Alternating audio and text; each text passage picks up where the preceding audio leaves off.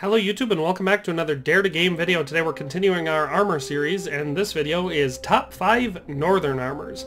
So much like the Imperial one, which if you haven't seen I definitely recommend checking it out, we're going to be going through the top 5 best combinations of northern themed armor for this game. So this is for the Sturgian faction, and while you could wear this in any faction, it just wouldn't look right if you had a, say, a Kurgit running around in northern armor. So with all that in mind, we're going to start it off at the beginning and we're going to work our way up to what is what I consider to be the best, and that's going to be a balance of how good is the armor in protecting you, how good does it look, what's the cost, mostly about the protection level because that's what most of us care about. But you know, I did take appearance into careful consideration, so all of these I think look very good.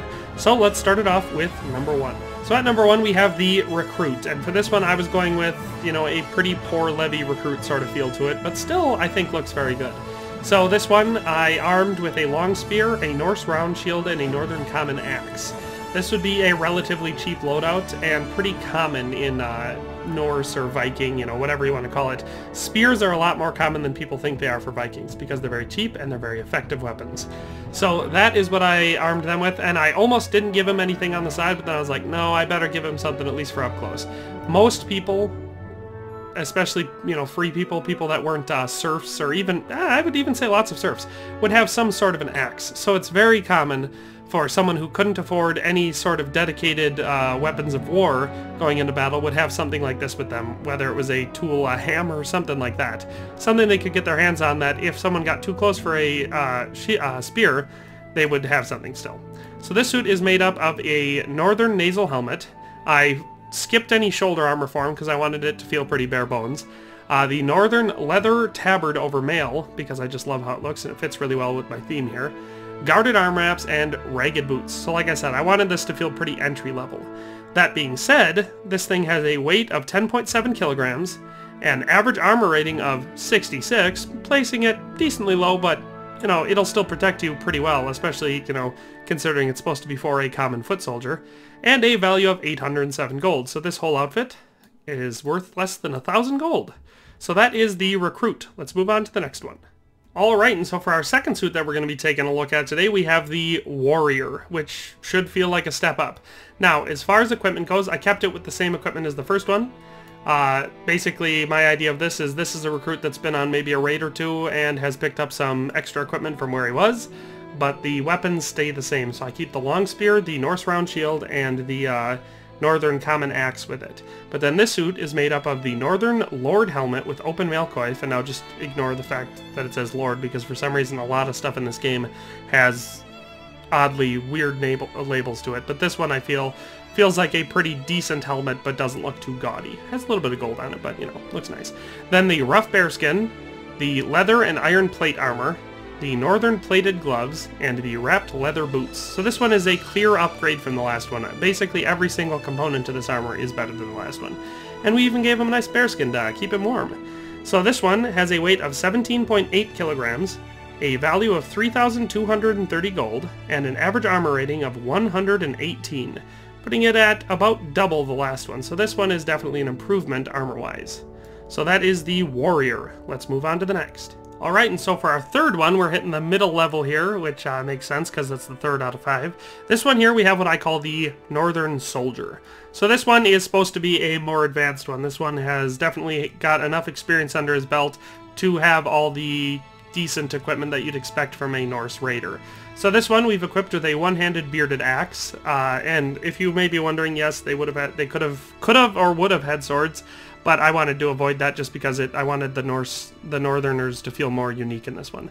So this one still has the Norse round shield, and like I said, the one-handed bearded axe, but I equipped him with some throwing hatchets or axes called Francesca for some reason. So those are real fun to use in the game. I'm a huge fan of those. So I figured that would be more than appropriate here. This one is made up of the Northern Warlord helmet over mail, the wolf shoulder, the plated leather coat, the northern brass bracers, and the belted leather boots. So again, a noticeable improvement over basically every component from the last suit of armor. This one here has a weight of 18.8 kilograms, being only slightly heavier than the last one, a value of 4,771 gold, so it's only slightly more expensive, and an average armor rating of 142, placing it nearly 30 points higher than the last one. So that is the Soldier. let's move on to the next. So for our fourth one, we have the Guard. And now I designed this one to not be super mobile. This one is going to be more of a, I don't know, household guard. Someone who's going to be real close to people. They're going to stand guard over places, so they can be heavy. The armor can be heavy. It just needs to protect them really well. And this is also positioned for, it's not for young people, it's for older soldiers. People who can still put up a hell of a fight, but maybe don't want to be marching, 40 miles to do it. So for this one, we kept the loadout the same as the last one. So one-handed bearded axe, Norse round shield, and the Francesca throwing axes. And this suit is made up of the northern closed helmet, offering great protection with the mail down the front and everything. That's fantastic protection. Eye holes are pretty big, but that allows for good lane of vision for him, so he can really watch out for anyone that's coming. This one comes with a full-blown bear pelt, the rough fur over chain. So I just love the rugged, beaten-up look of this one.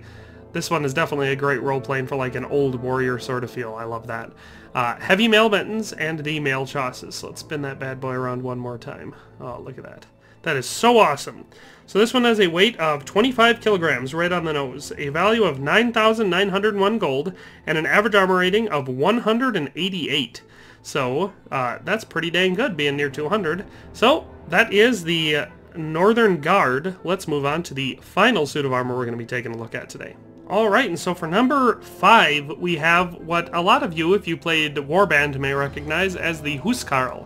So this one is basically the ultimate, if you wanted to be a realistic berserker, this would be the guy. Just a beast on the field. So this one we have armed with the Northern Decorated Two-Handed Axe, which is one of the best two-handed axes in the game.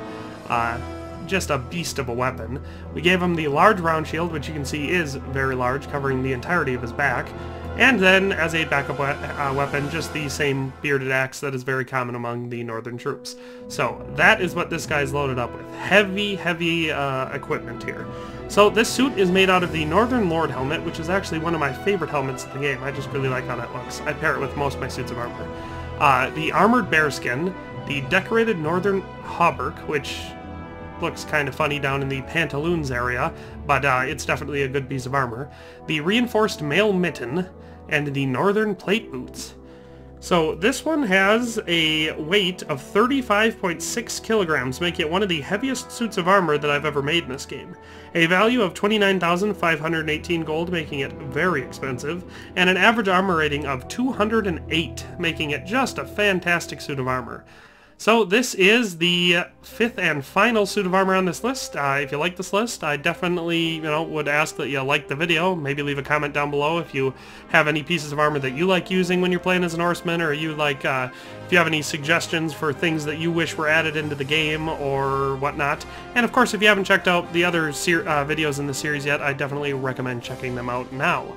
But with all that in mind, thank you for watching and have a nice day, and I'll see you next time. Thanks for watching another Dare to Game video. If you like this video, please leave a like and a comment. If you haven't already, be sure to subscribe to the channel. If you like my content and would like to support this channel, consider becoming a member today for as little as $1.99 a month.